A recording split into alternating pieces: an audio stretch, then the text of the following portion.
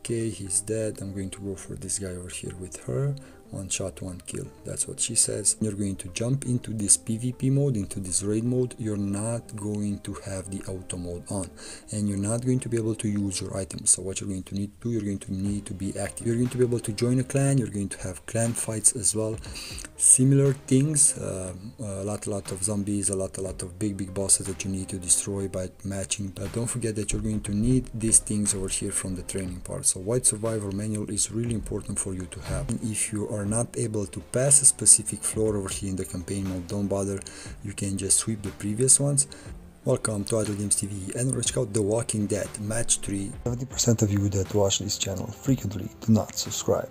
If you ever enjoyed one of my videos, please, would you do me a favor and hit that subscribe button? It will really help this channel more than you know. The bigger the channel, the better the games get. Now this is going to be your offline income. If you're going to collect all the rewards, you're going to be able to collect food and wood over here in order for you to do a lot of upgrades. You're going to be able to craft eventually more and more things. You're going to be able to build a lot of extra features, but as long as you're going to play in the campaign mode.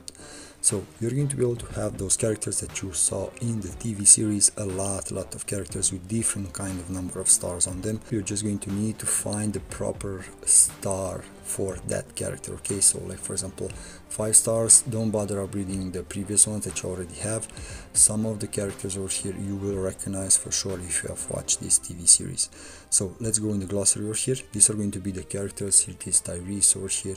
The next one will be Aaron. So depending on how much did you play, you're going to be able to unlock all of those. Here it is Related Survivor. So as long as you're going to have this kind of let's say cards in your deck, you're going to be able to get some extra buffs in a way for your main team.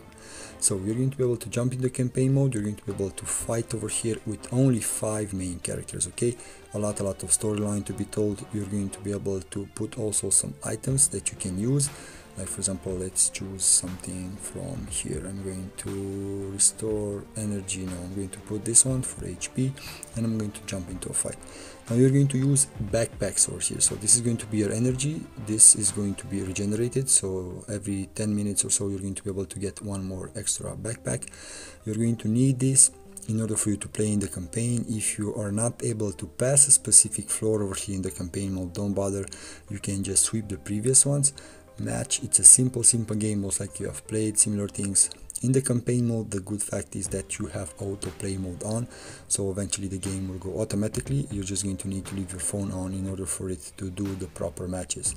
Now unfortunately it will not have the best strategy for you to actually be able to collect every resource and do the biggest amount of damage that you can, but it's still doable for you if you're not going to want to let's say match everything in this game.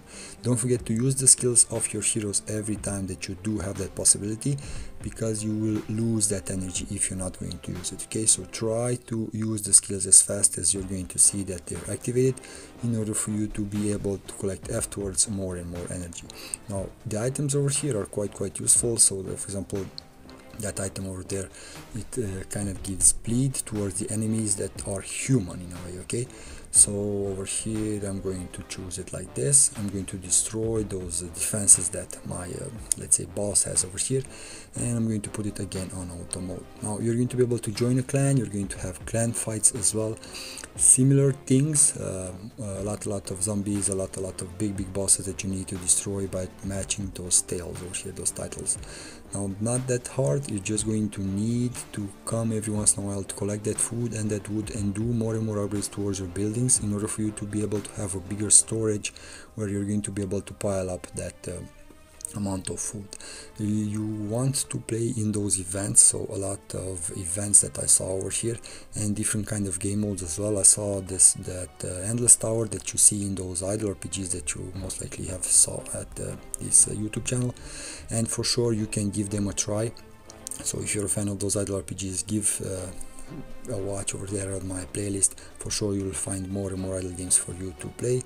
Let's see over here what I would do. Here it is, strong enough but not that strong, and I thought I would kill him but I didn't. Okay, I'm gonna use this one and let's hope that he's dead. Okay, here it is. Now besides the campaign mode, you're going to have also PvP mode. Okay, so in the PvP you're going to be able to fight other players. Unfortunately the the PvP mode is quite easy. I saw better, let's say, PvP game modes regarding the matches style, but for sure you can give it a try. So the raids are the possibilities where you can do the PvP with other players. As long as you're going to search an opponent, you're going to be able to fight him. Now keep in mind, when you're going to jump into this PvP mode, into this raid mode, you're not going to have the auto mode on, and you're not going to be able to use your items. So what you're going to need to do, you're going to need to be active. You're going to need to merge everything as fast as you can in order for you to be able to kill the enemy. Now one important fact is to choose the enemy that you do want to let's say kill first. Okay, so for example, you can click on it and automatically all the skills that you will afterwards click on them to activate, they will automatically go towards that specific let's say character that you have over there. Okay, so this is what you're going to want to do. You're going to want to select, for example, the healer at first in order for you to be able to destroy it. Okay, so keep in mind, every time you're going to see a healer in your enemy's team, try to kill it as fast as you can in order for you to be able to destroy it faster. Now here it is, a lot of extra matches that I saw over there. Now okay, he's dead. I'm going to go for this guy over here with her. 1 shot 1 kill, that's what she says, and I'm going to go with this. Let's see. Okay, he's dead, and I'm going to try to use this one, although I will not hurt him that much, only with the blue one. Okay, purple. Don't forget, use the skills as fast as you can every time you're going to have them in order for you to not lose that energy. Here it is. We're going to shoot, not him, dude, and you missed him. Oh my god. Okay, here it is. Oh, the damage that he did. Okay, so he was supposed to be the first one that I needed to kill. As you probably noticed, he does a lot of damage. Okay, and I'm going to need to kill this guy as fast as I can before he kills me. Come on, dude, do your thing. Oh my god, you're moving too slow. Okay, so depending on the color, obviously you will have different kind of attributes, more damage or less damage depending on the color. Keep that in mind. So you do want to get the proper color for your enemy in order for you to do more and more damage. Now here it is, I have looted something from him. Now you do need enough storage in order for you to actually be able to add everything up. Now you're going to have the modes over here. The herd, this is going to be some sort of a world boss. Try to play over here as well. The good part is that over here you will have the automatic mode over here, the auto mode. The disruptor over here, this is where you're going to be able to fight with the same idea. So some sort of event, if you do enough damage, you will be able to qualify for more and more rewards.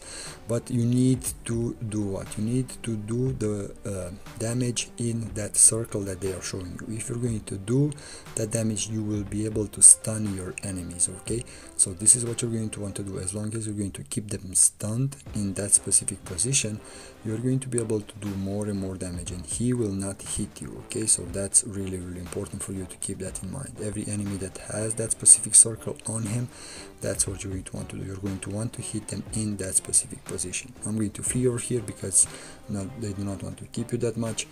Don't forget, you will have a lot of free stuff when you're going to start to play this game. So really important. If you're a fan of this TV series, give this game a try.